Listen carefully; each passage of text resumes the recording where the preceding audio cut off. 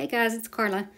Today I'm starting off with my outline already sketched onto my chipboard. And if you want this chipboard, there's a link in the description below where you can order it. It's very cheap. It's a lot cheaper than canvas panels. And it really works well because you've got this color in the background already. Alright, so around the animal, I just mixed up a few different colors, and I barely mixed them because I wanted the background to stay kind of mottled. So don't mix it well, just kind of brush it on there and leave it. And now I'm going in with my blacks. And I'm just using acrylic paint. And on my palette I've got white, raw sienna, burnt sienna, raw umber, black, and phthalo blue. And I'm using synthetic brushes, just cheap synthetic brushes. So on this snout area, or whatever this is, muzzle, I want to do it while it's all still wet so that I can blend it together right there. So as you can see, it goes from dark up to light.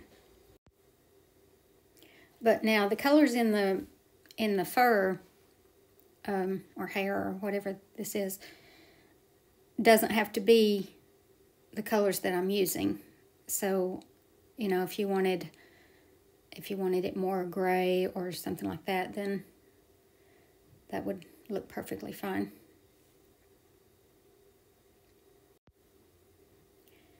The reason I'm painting this is because I've had a request, or several requests, for donkeys, and I had a request for a mule. So since they're so close as far as how they look, I decided to paint this and kind of tell you this is more of a donkey because it's the longer hair and the longer ears.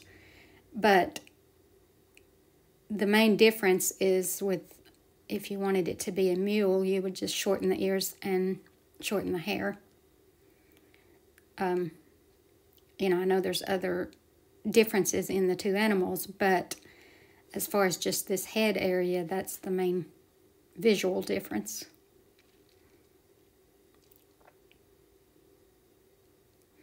So this is just a detail brush, just a small synthetic round brush to get the details around the eyes, because most of this painting is kind of loose and sloppy, but with eyes you do tend to need to slow down and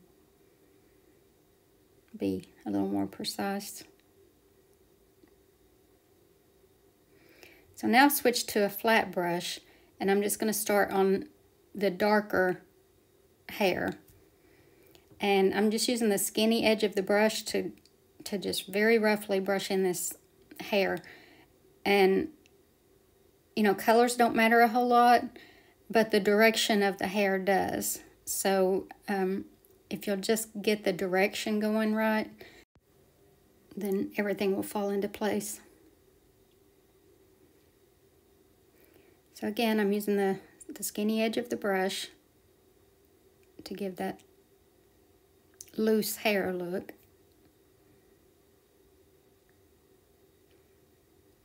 And again, with donkeys, even the tips of the ears are hairy. So if you're painting a mule, then you might leave off the hair right there on the ears, or at least make it shorter.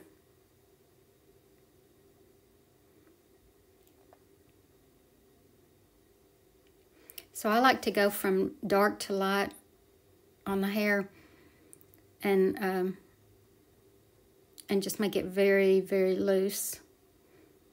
So just kind of keep your brush moving, and don't overthink it.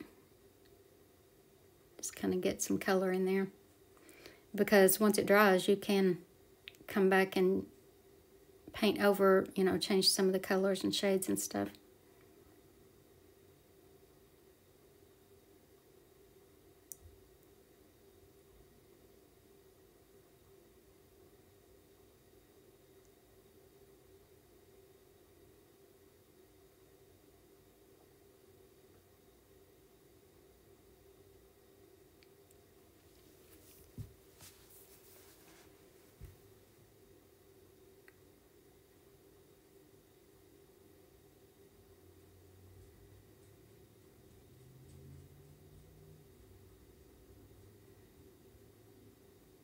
I'm just switching back and forth with my colors.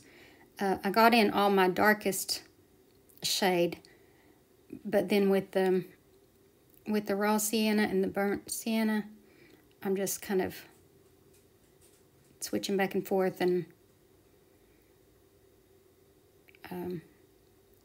sometimes changing a color that I already put on. And when you're doing this, you'll be able to determine what color to pick up and everything. And I'm not rinsing my brush because these are just kind of all modeled together anyway, so it's not even necessary to between these three colors to even clean the brush.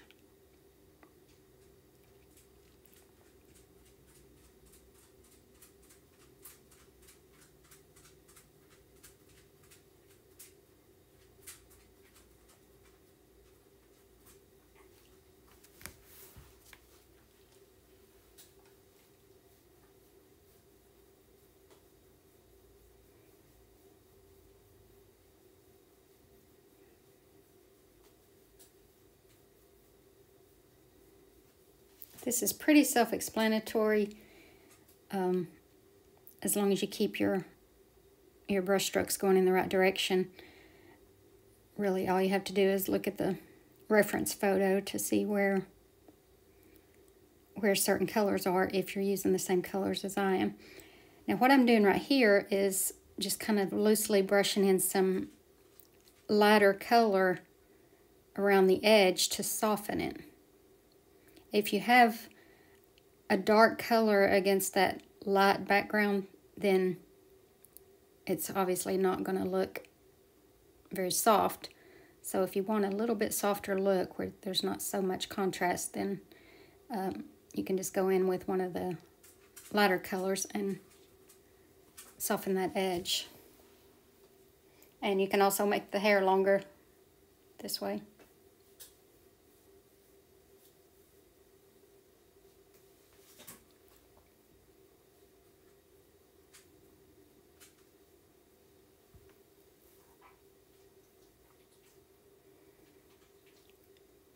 So with the ears, you're seeing the inside of this ear and the back side of the other ear because it's kind of turned away.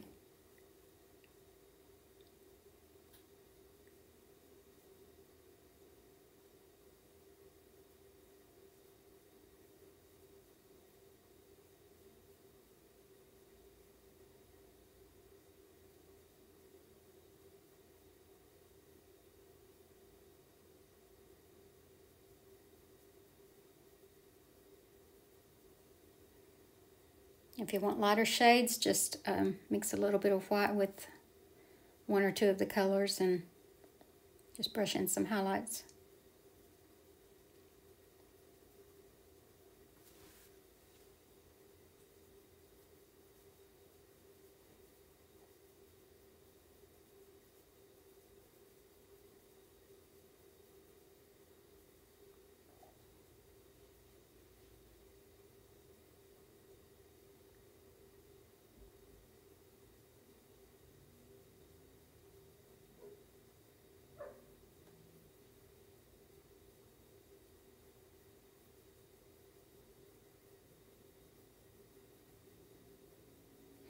Now I'm dirtying up some white, just putting a little bit of color into it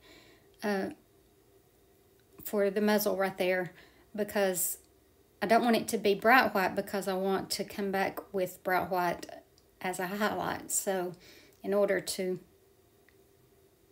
have a bright white highlight, I've got to have the base color a little bit dirty.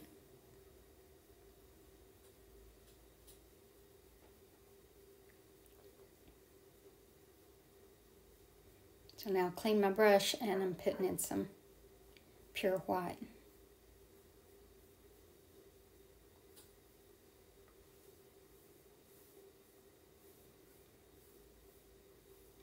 And now this really hairy area right here above the eyes, like the forehead, at least on a donkey, it's really hairy right there. So I guess some mules have that too, but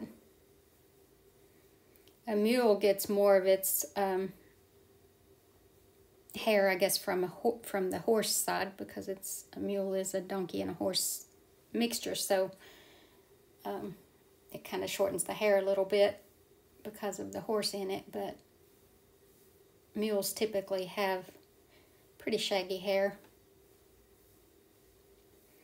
And I'm just brushing in some light blue because I want some of that background color to come, to kind of highlight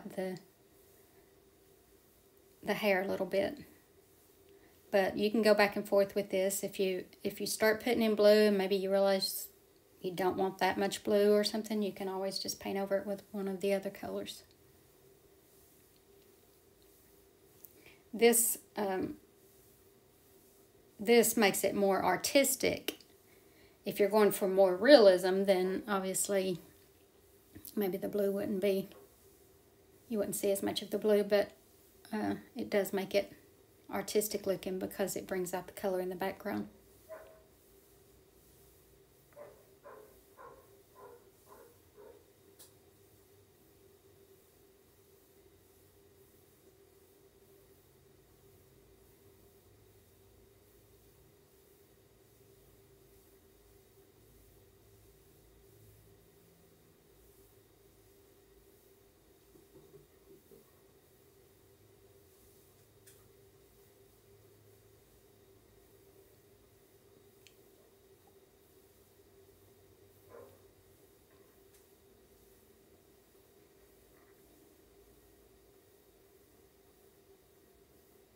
I want to get some dark right in there to kind of indicate the shadow underneath the hair. And then there's some dark right here under the eye.